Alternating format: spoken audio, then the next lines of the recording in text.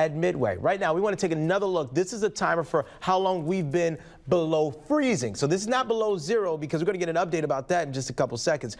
But this is how long we've been below 32 degrees. And it's too long. Since 1 a.m. Saturday. Since 1 a.m. Saturday, we've been below 32. Right, below 32 degrees. But you had, well, this is good news, about this. We've been sub-zero up until what time? Right before the noon show. Right there it is, right there. That's where we stopped it, right there. Yep. Right, 1 day and 8 hours. Yeah, there you go. Below freezing, below zero. I don't like either one No of these. matter how you stack it, it's cold. We're going back and forth. Look at our director said we're going back and forth because to him it's the same. It's the same. Wind chill still below zero. Whatever you want to say, it's cold. It is cold, guys. But you know what? Are we going to get out of this anytime soon? Eventually. Okay. Eventually. We're going to climb up these temperatures as we go through each and every day. We're really going to feel it, though, by next week, where 40-degree weather is going to feel like shorts in paradise. Oh, my gosh. Bring it on. Bring the sandals. All right, let's take a look at the temperatures right now. We're sitting right at the donut right now in South Bend, right at zero. Got a few pennies out there as well. Winnemac, Plymouth, Rochester. Yes, there's still a few sub-zero temperatures out there from Cass, Laporte, Elkhart, Sturgis, LaGrange. Give it another hour, and I think everyone will be just above that sub-zero mark later on today.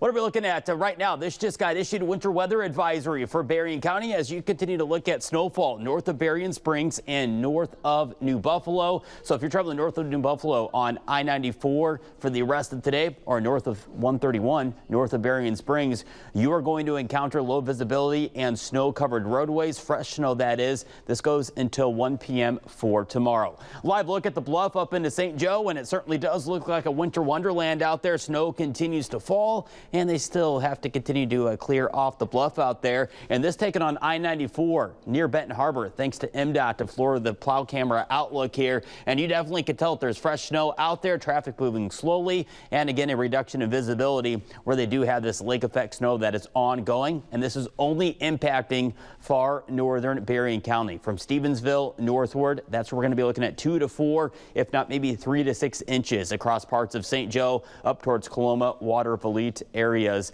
as we finish off this Monday and head right on into Tuesday. For the rest of Michiana, we're just still at the plain old cold. No snow for the rest of today, but notice later on tonight we introduced a 20% chance there of some very light snow. Quick moving system out across the Central Plains will try to work its way closer towards parts of the area as we head on into tonight. Not going to drop hardly anything, but just a fresh powder out there. We're talking here from a trace, maybe upwards of a ½ inch of snow that could be expected as we roll on into the overnight hours. Here we are paused at 1 a.m. You flavor future track here with some very light blues showing on up here. And notice how later on tonight towards daybreak Tuesday, we'll see this temperature falling back down below zero. Wind chill values at times as we head on into Tuesday morning, likely going to hang out near that 20 below mark once again. So what are we looking at as far as future track snowfall amounts goes over the next 24 hours? Nothing to write home about, but this will add to a few spots that will pick up a fresh coating of snow for tonight,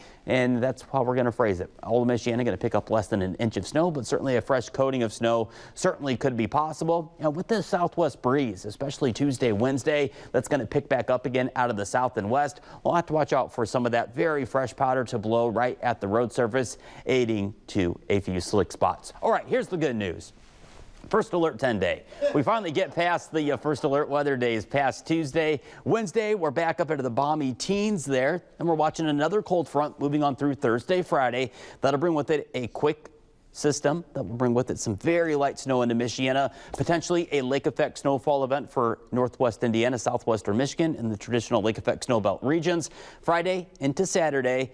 And then the positive news. Monday, Tuesday, Wednesday. Look at the far right-hand corner of your screen. Oh, yeah. Give me that 40. Back above freezing and 40s. The crowd goes wild.